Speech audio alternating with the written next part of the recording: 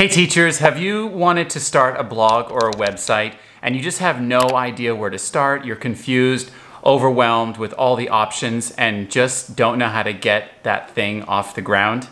I want to show you how to start a blog or a teacher website in 2021 and go through all the things that you need to have on your website to make sure that it's converting and that you are able to grow your business. Welcome back to my channel, everyone. My name is Tim from OnlineTeacherDude.com. I help teachers to teach online and build a business for themselves. And I'm excited that you're here. I've got my laptop here, I've got my coffee, and we're gonna dive into all things websites for teachers. And if you get value from this video, I wanna invite you to Website in a Weekend, my mini course on helping teachers get their website up and running in a weekend, understanding that it's a process, but I'm gonna give you the tools and the confidence to get started today. So firstly, when building a teacher website, you need to be really clear on your niche. You need to know who you're serving, how you're helping them, and what you are going to do to help them. Who are you serving on your website? I see many websites or blogs created by teachers that have no direction. They've just got a lot of different resources on there. They've got different blog posts that are in different types of niches. They've got lots of things about themselves, and what they failed to remember is that your website is not about you. Your website is about those that are visiting your website. You have about 3 seconds to keep someone on your website, and so you need to be really clear on your niche. Who are you serving, and what problem are you solving? The next step in creating your teacher website is to come up with your URL, to actually purchase a domain name that will become your website name. A lot of people get stuck on this process and they get overwhelmed with all the different types of website names that they could have for their business. I want to narrow it down for you to 3 different types and give you my recommendation. Number 1, this can be your own name, and www.yourname.com will be a name that will be able to stay with you regardless of how your business changes or how your niche changes or what different avenues you go into. The second type of domain name is your business name. So let's say you've created a business called The Best Online Tutor, I don't know, whatever it is. Make sure that that is available before you decide on that name, but that's a great name to have because it's very clear about what you do and it is your business name. And number 3 is your brand name. So that would be www.yourbrandname.com. That's what my website is, www.onlineteacherdude.com. This can be a catchy URL and very attractive for people to click on or to search for. However, if your brand name changes, then your URL is probably gonna have to change too. My recommendation, if you don't know where to start, is to start with purchasing your name. Okay, the third step in building your teacher website or blog is to choose a hosting service. Your website needs to be hosted somewhere on the internet. It's kind of like renting a shop in a shopping mall or renting a stall in a supermarket. You need to rent some space somewhere on the internet. Now, over 30 to 35% of all the websites created in the world are made with WordPress. This is a great place to start. You still need to host your website on a hosting service like Bluehost. I recommend that because it's great for beginners, or InMotion or SiteGround. There are hundreds, if not thousands, of hosting services that you can go with, and they're really inexpensive. You don't have to pay any more than $10 a month for your website hosting service. However, a platform that I'm really excited about right now is Groove. Groove is an all-in-one marketing platform that will allow you to create websites, landing pages, sales funnels, grow your email list, sell products, sell coaching services, sell online digital courses, sell physical products, and do so much more. Groove is currently in beta at the filming of this video, and they are allowing users to create a free account and build up to 3 websites entirely for free. You can then upgrade to the lifetime plan if you would like to. I would recommend Groove if you are someone that wants to do more than just build a website. If you want to grow an email list and you want to have a sales funnel or sell products, digital or physical, then Groove is really the best all-in-one platform that I have ever seen. And because they are in beta, the price is so low. you will save on monthly fees, because if you get in with the lifetime upgrade, you'll never have to pay a monthly fee for all these other services again. I'm going to give you a run through quickly of how to build a landing page or a home page for your website in Groove for teachers, so stick around.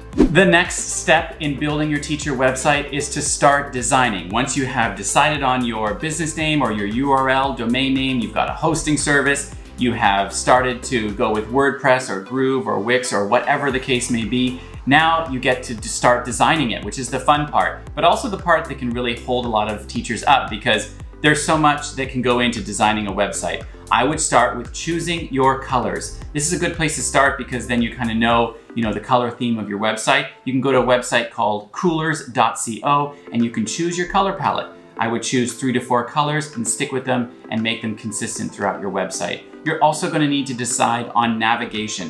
What is going to be inside your website? What pages are you going to have?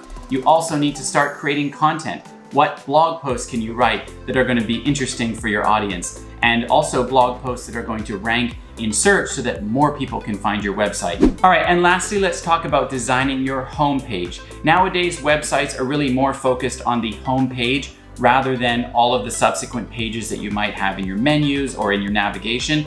Most people want to land on the home page and be able to scroll through and see key features of your business, what you're offering, and how you can help someone. So I like to think of these key things that you need to have on your homepage. After I get through this, we're gonna jump in and we're gonna build one. All right, number 1 on your homepage, you need to have clear navigation. That's that menu bar at the top where people know exactly where they can go on your website to learn different things. Right underneath that, you need to have a strong hero section. This is the fold that is at the very top. And this is where you need to be very clear in your messaging about who you are and how you can help someone. So this is where that statement would go, with a very, very brief and concise introduction of yourself, maybe a really big image of you or something related to your business. Right underneath that, it's really a great idea to have some kind of a call to action. So think about what is the most important thing that you want someone to do when they land on your website. Is it to book a call with you? Is it to book a free lesson?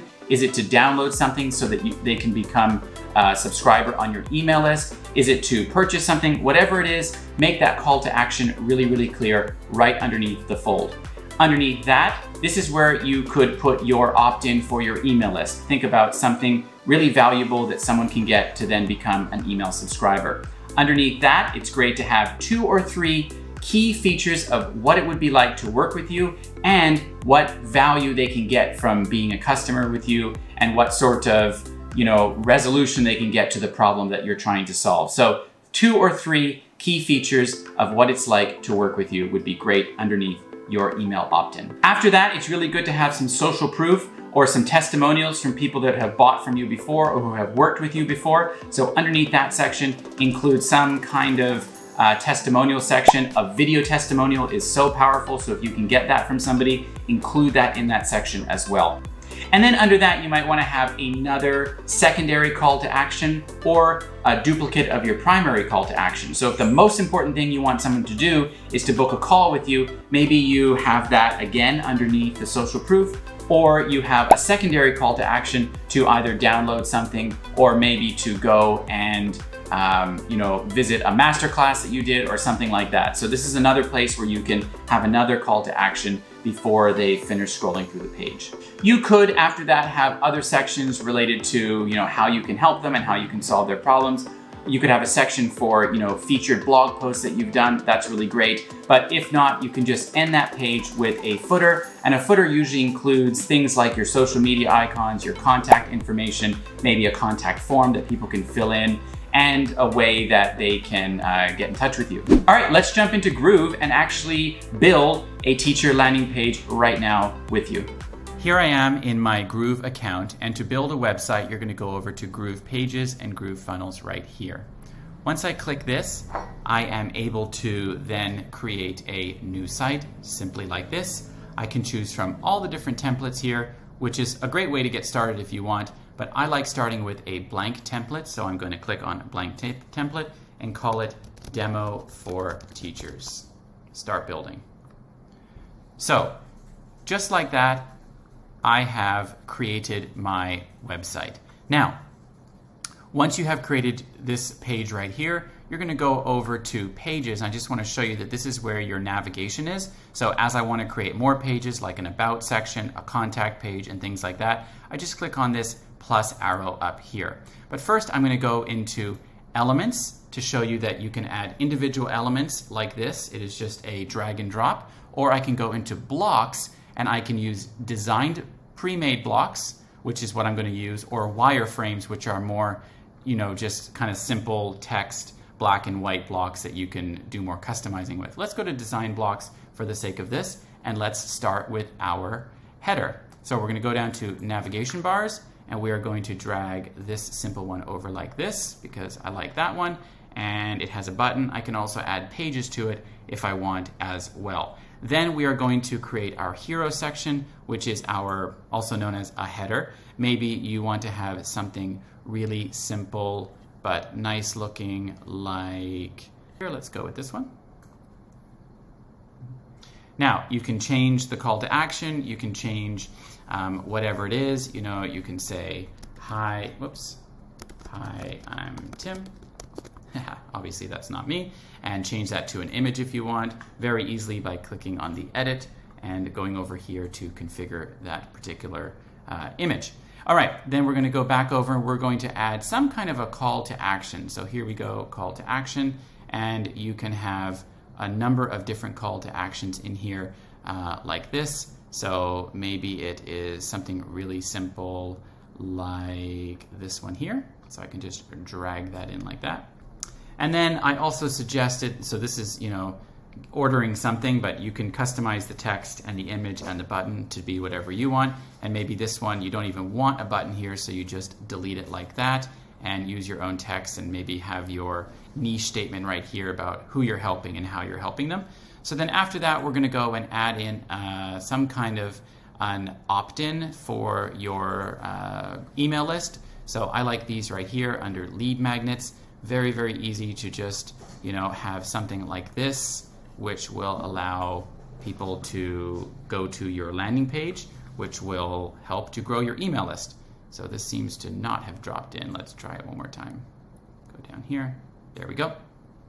And then you can sort of, you know, highlight with these bullet points the different features of this opt-in that would be helpful for them. But they've got lots of different ones in here as well.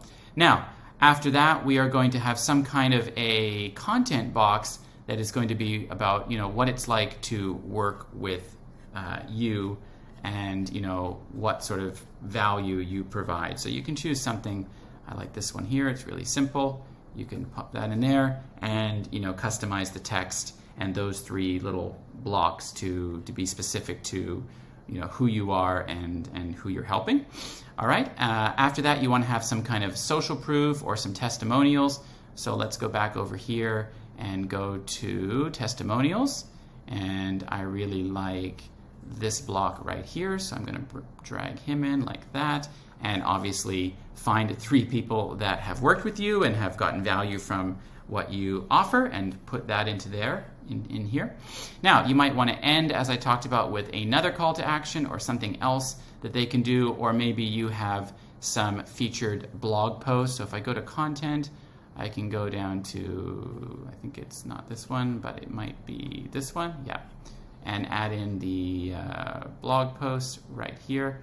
Okay, if I can't get it to pop into there, I will just put it right now. There we go. And those could be your featured blog posts. And then finally, you're going to have some kind of, you know, a footer of some sort. So if I go to footer right here, I can add in, you know, the footer that I like, that I can customize and turn it into, you know, things related to me, and obviously change all of the different text that they already have in there. So that's it. I have just built a very simple landing page. Obviously, this is, you know, absolutely unrelated to you and what you offer, but I can click on the little I button up here to be able to see, you know, what it looks like, and you can just see how beautiful it does look from just spending about 5 minutes building this. So that was really, really easy. Obviously, you're going to have to go in and you're going to have to change the text, the font, and all those kinds of things, and the different colors. But I really like the pre-made blocks because of how pretty they look. Okay, so that was a really simple and quick run through of how easy it is to build a free website in Groove.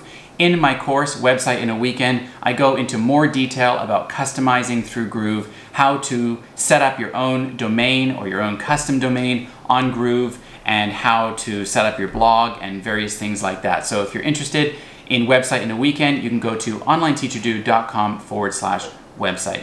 All right, thank you for watching this video all about building a teacher website or teacher blog in 2021, and I hope it's given you some ideas for what you can build for yourself when you put in the work. And there's so much that can come from a website. Hope you got value from this. Don't forget to subscribe and hit the bell for notifications, and leave me a comment or a question if anything is on your mind. I look forward to seeing you in the next one.